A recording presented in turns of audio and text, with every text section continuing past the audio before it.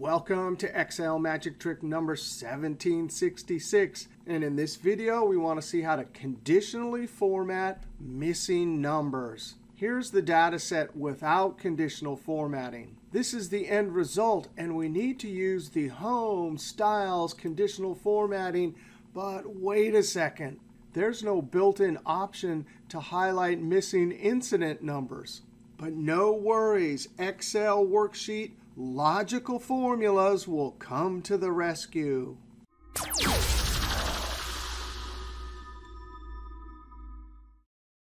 Now, in order to get conditional formatting to work on a data set like this, you actually have to highlight every single cell, go up to conditional formatting. There's no built-in option, so we have to go New Rule.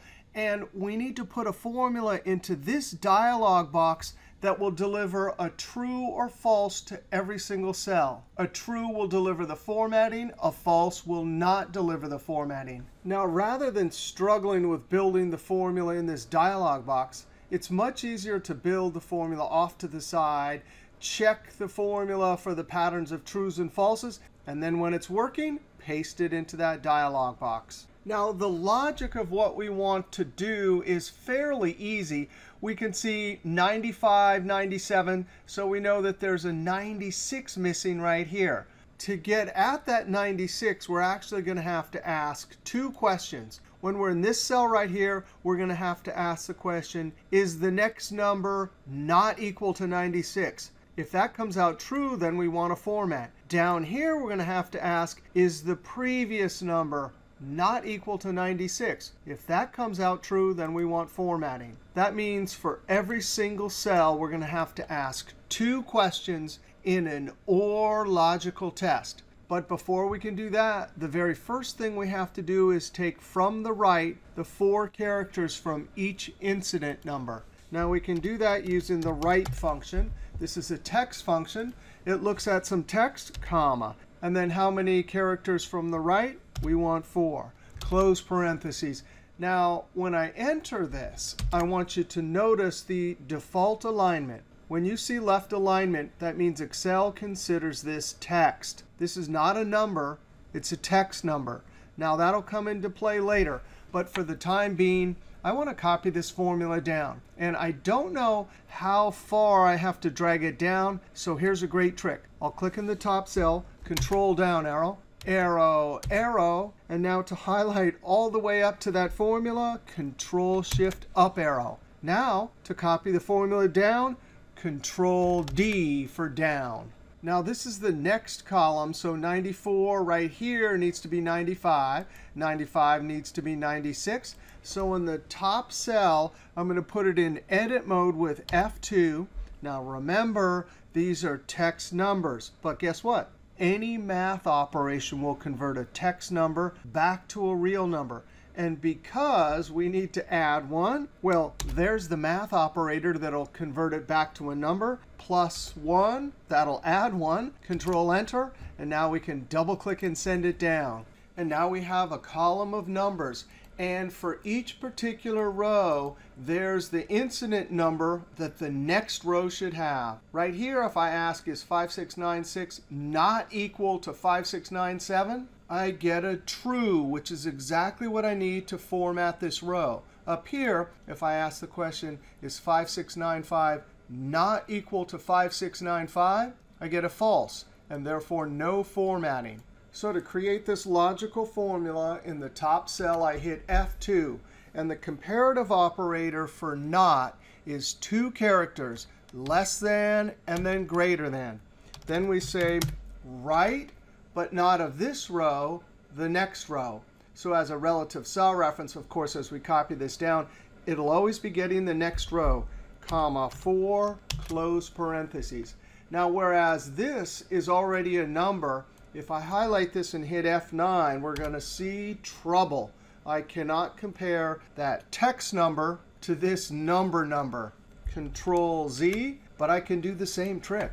Some math operation, but here I don't want to change the value, so I simply add 0. If I highlight and F9, now I have a number that I compare to a number. Control Z. Control Enter to put the formula in the cell and keep the cell selected, and then double click and send it down.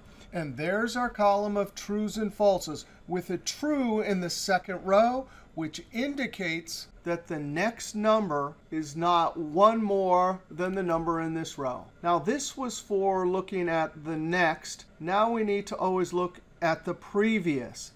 I'm going to steal this formula because we can amend it just slightly. Control C in edit mode. And then in the previous column, F2, Control V. Now, if we think about what's in E4, we're adding 1 to get to the next one. But now I need to subtract 1 to get to the previous one. So instead of plus, we'll do minus. And then for this one, I'm going to double click that E5. I'm definitely not looking at the next one. I'm looking at the previous one. Now this previous one, looking at the field name at the top of the column, will cause trouble because there are not 4 digits at the end that represent a text number. So write is going to extract MBER. And when we add 0, of course, we cannot add a number to actual text. So when I Control Enter, I get an error in the first row. But when I double click and send it down, the rest of the values give us exactly what we want. In this row right here, true, that's indicating that for this row, the previous incident number is missing. Now, this value error will not cause trouble when we're using conditional formatting, because the conditional formatting dialog box treats errors as a false value, which is exactly what we want when we're in the first row. Now, very importantly, notice for any given row, we get a true or false. Here we get a false and true. And most of them, we're going to get false, false. The reason we're running an OR logical test is because the OR logical test looks at both logical tests. And all it needs is one or more true. So for this row, we have one or more true. For this row, we have one or more true. And then for the ones with double falses, OR will deliver a false. Now we're going to need both formula elements in the final formula. So in the next column, I'm going to hit F2. And very carefully, I'm going to highlight in edit mode this first logical test formula element. And I want to use the keyboard Ctrl C. That opens up the clipboard and copies the element. Now, if this didn't open when you did Ctrl C, you have to manually go up, open the clipboard, and then change your options. Check Show Off as Clipboard when Ctrl C pressed twice. Now I have the first element, Tab, F2, and now I just Ctrl C one time.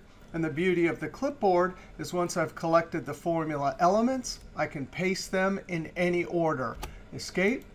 Now, in this column, equals, and we use the OR function. In the first logical test, it doesn't matter which one, but I'm going to click to insert. That puts it into logical 1 argument, comma, logical 2, I click.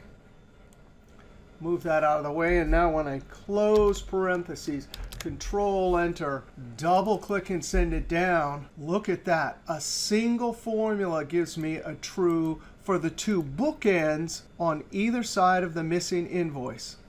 Down here, same thing, 2 trues. Now, this formula right here will work for a single column. But our goal, and I'm going to click Escape, is to have the formula work in every cell. So if there's a problem with this incident number, I want the whole row to get the formatting. That means when I copy and paste that formula in the dialog box, every single cell needs to be pointing to the E column.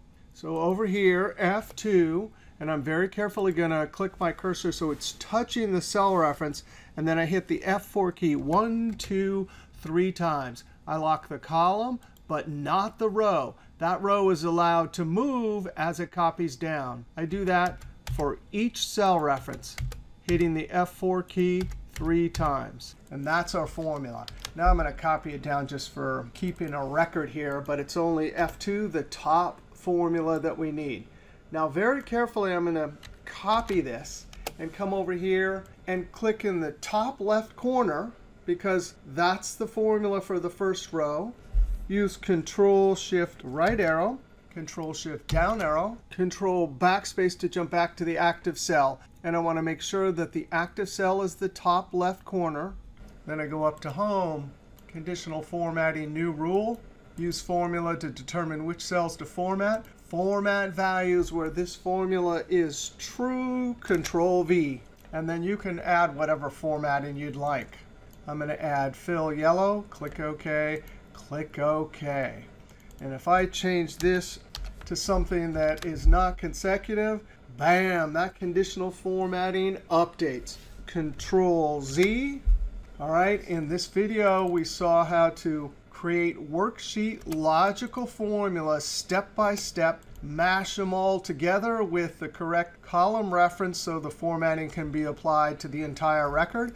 And then, using the conditional formatting dialog box, we applied the formatting to every cell. All right, if you like that video, be sure to click that thumbs up, leave a comment, and subscribe, because there's always lots more videos to come from excelisfun. All right, we'll see you next video.